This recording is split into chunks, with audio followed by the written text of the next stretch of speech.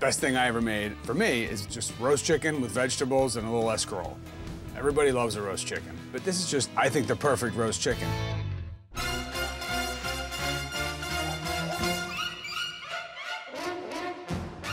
I'm a chef. I got 4 restaurants in Manhattan. When you go home sometimes, you gotta just chill out and relax. And cooking chicken, for me, is probably the easiest thing to do. You're roasting your chicken in the pan, you're cooking your vegetables in the same pan, so it's basically a one-pan pickup, and the ingredients are not exotic. You can find them anywhere. I think it's a perfect dish.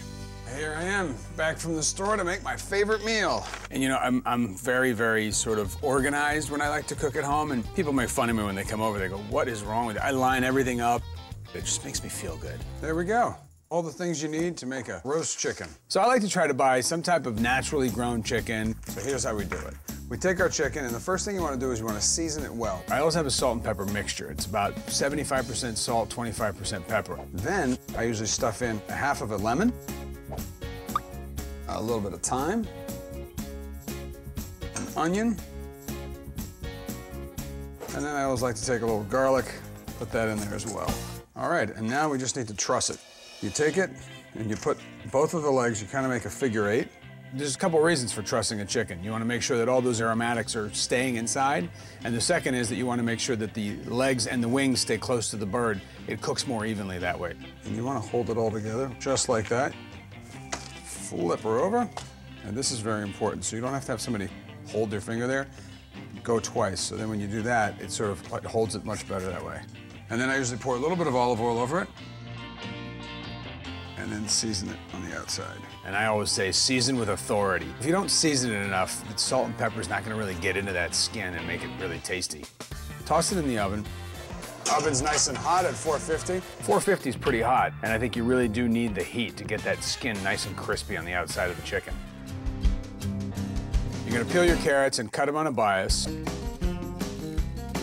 Peel your shallots, and you're gonna cut your potatoes in half. And then you're gonna toss all the vegetables in with the chicken while it's cooking, with all the juices that are gonna be coming out of the chicken, which is gonna be fantastic. When your chicken's ready, take it out. We're gonna check if it's cooked. And if the juices run clear, the chicken's cooked. She's ready to go. Let it rest. You're gonna scoop out the vegetables that are in there, drain off some of the fat. So a little splash of olive oil. And we're gonna wilt down our escarole. The escarole is a leafy green. It's a little less bitter than endive, but it's from the same family as the endive. Season them up a little bit, salt and pepper. After it wilts down a little bit, we're gonna add a little bit of Dijon mustard. Give it a little kick. I just love the combination of escarole and mustard. I think they belong together.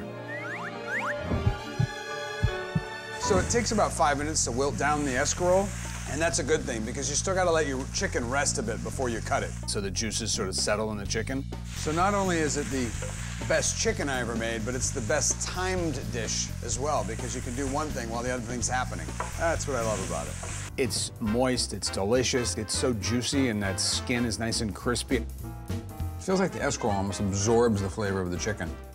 Amazing. You don't have to get expensive ingredients and fancy things all the time to make good food.